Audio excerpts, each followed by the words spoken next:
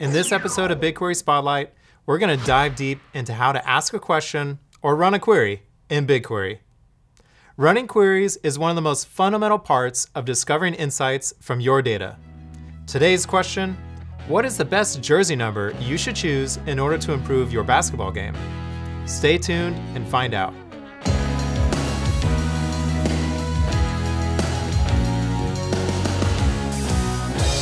It's no surprise that big data has made its way into the world of professional sports.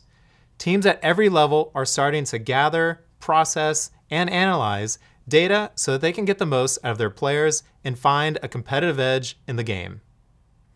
To see how this would work, let's check out the NCAA basketball public dataset available in BigQuery.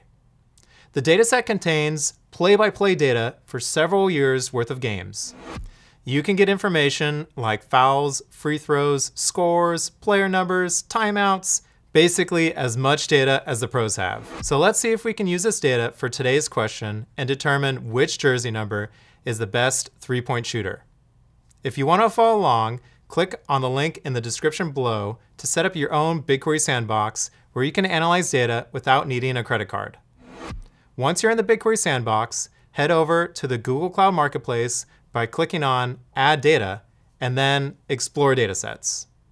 Search for the NCAA basketball and click to launch the dataset in the BigQuery UI. The NCAA basketball dataset has a number of different tables.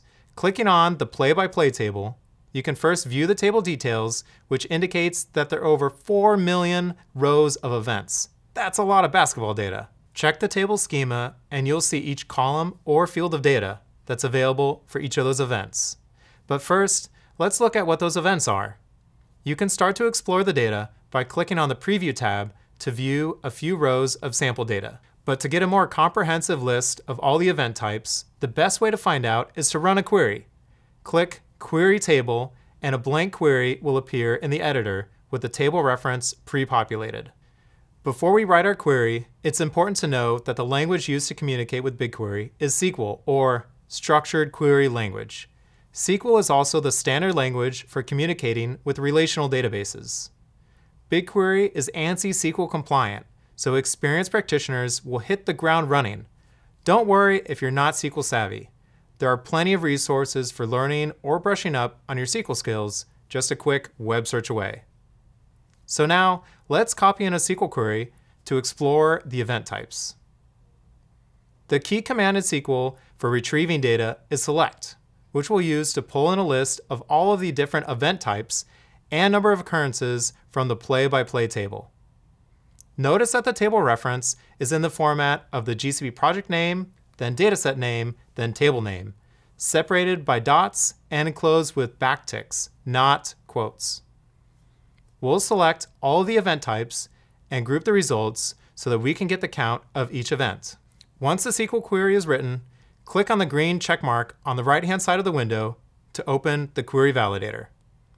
A green check mark means the query is valid and will show the estimated amount of data that the query will process when you run it. If the query is invalid, a red exclamation point icon is displayed. You can click on it and get some guidance on how to correct the problem. Click Run and BigQuery gets to work. After the query execution is complete, the query service displays the results as a table in the web UI. You can see that the event type column has both 3-point made and 3-point miss events. Now we can write a new query which selects the jersey number for each play-by-play event and then uses the event types column to determine the 3-point field goal accuracy for each jersey number. Click Run, and then in less than a second, we have the answer. Looks like number 45 sinks the highest percentage of their three-pointer attempts.